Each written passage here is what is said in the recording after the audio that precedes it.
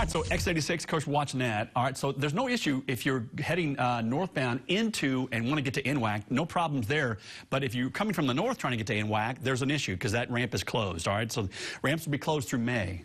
All right, so we're going to be having to deal with this X86 issue for several months, and eventually traffic will get used to it. Right now, it's not doing too bad, actually.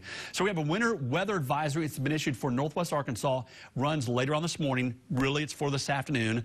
What will happen is that we're watching just for the potential for some slippery conditions that could develop as the system first comes in. Other than that, it looks like it's going to be changing over to rain eventually. However, there is enough dynamics with the system that there's still some unknowns in that, especially over the northern counties around the border of Missouri, could get a little bit more snow or some snow mixed with sleet at times. And so we're going to be watching for that. I think a lot of sleet is coming, though. A lot of sleet coming for Northwest Arkansas. Right now, we're just watching it, and we're waiting for this to develop right out in here. This will really get going. It'll just like expand very quickly, and it'll move to the north. And we're going to get some decent rainfall amounts, or rainfall and sleet amounts. I'll show you what I mean coming up.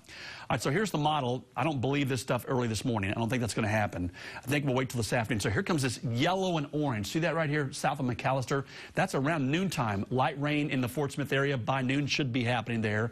And then noontime and after here in Northwest Arkansas. And so here it comes. And that yellow and orange, this indicates probably in the form of some sleet. I would imagine that there's enough dynamics with the system that sleet is certainly a pretty good bet, especially the first part of it. And then enough cold air gets in here that might change over. See that little blue there around 4 o'clock? Might be a little bit of snow there on the border there. And this is probably a little bit of sleet mixed with some rain here. And then look, see how it got colder there this afternoon, this evening, about 7:30. It shows enough cold air gets in there that we might have a little bit of a mix continuing over parts of the area. So we're watching for that for today. Some potential for some light snow amounts over northern Benton County and northern Carroll County. We'll show you that 70 forecast coming up in a few minutes. Caitlin?